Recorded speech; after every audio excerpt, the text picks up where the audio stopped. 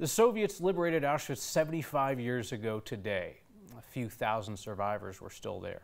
Of course, the world has a dwindling number of Holocaust survivors all these decades later. People like Aussie Sladek, who lives in Colorado. Those survivors are honored through the lens of a photographer named Wayne Armstrong. His exhibit, called Abide, is currently at the Mizel Museum. Our Byron Reed visited.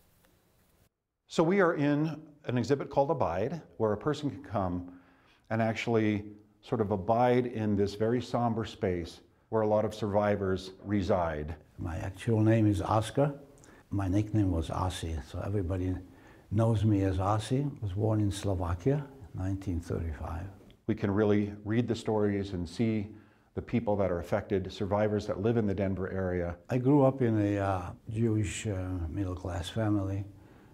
My parents had a store. In your mind's eye, picture them at 90 years old, where they were at 5 or 6 years old when they were actually surviving the Holocaust. I was a very scared person when I was young, because I knew that there is this monster who was speaking over the radio. So what you're seeing here is a combination, what I call conceptual photography. They seized our bank accounts, they took away our businesses. My parents' business was taken away. Most of my family died in Auschwitz. By us avoiding being picked up and sent away, we were actually fugitives of the law. It's to remind the next generation of the Holocaust, and what a better way to do it than to say, hey, these people are still walking amongst you. This is a real special exhibit. Somebody made me look like John Wayne.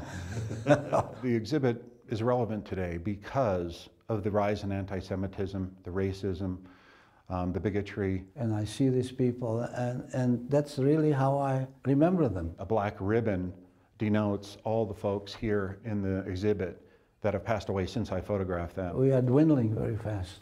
You know, we are all in our 80s, and a number of them in the 90s already. And make you say to yourself, what can I do with what I've got and the blessings that I've had to shine a light on the folks that are less fortunate? In a very short while, we won't have a lot of these folks around to be able to ask and to be able to talk to. So I want people to know that this resource is there for them. This is a real special exhibit, and what he was trying to do is to show these people just as average human beings.